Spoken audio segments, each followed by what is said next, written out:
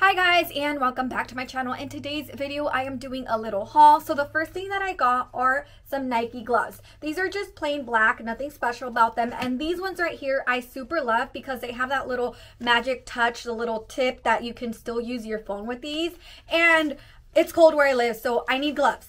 Moving on from the thrift store, I just got some plain little dresses, super tapada, super, decente vibes, or like they're not super escotados. So this is one of the dresses that I got, and it's like kind of to above your knee. And then I got this other dress. It's a sage green dress, and I love like this color. I do need to iron this. By the way, I already washed all this clothes, so don't worry. And then I got some plain black leggings.